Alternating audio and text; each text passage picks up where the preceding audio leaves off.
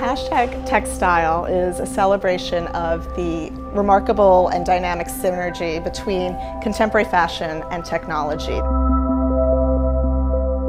If you're interested in the future of fashion and you want to think about what may be coming down the road in terms of how these production processes are going to affect the making of fashion, the wearing of fashion, what we've tried to do is present that to the public. So we have a lot of technologies in there that actually have not been employed on any kind of mass scale, but probably will be in the future. I think that what is really fascinating about what you can do with some of these technologies now is this idea that it can be even more personally expressive because you can kind of customize it. So you think about digital printing, for example. There are a number of websites already that you can go on. You can choose the images that you want to wear on your body.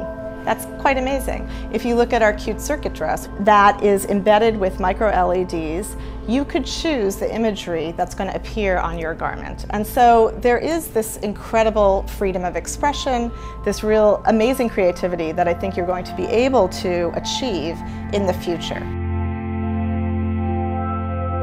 We have quite a few objects in the exhibition, dresses and shoes, that have been made on a 3D printer. We have a dress from 2013, which is this really beautiful cape and skirt, which is certainly wearable, but it's a slightly more conceptual piece. But then if you fast forward to two of the more contemporary pieces we have that were made just in the past year, we have a piece by 3S4, which actually is made out of kind of a crushable material that you can actually sit in.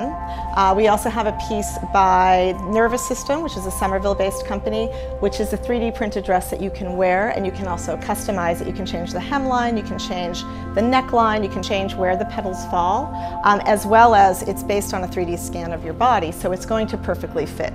That was something formerly reserved for a couture client. So this idea that you can actually access something that is custom fit to your body is quite revolutionary. Yeah, no, I think that we are in an extremely individualistic age of fashion, and I think people now feel more comfortable using fashion as a form of expression because they have a platform. A lot of that is social media driven, and I think that's really fascinating, and I think that a lot of what's happening now with this customization kind of plays into that as well.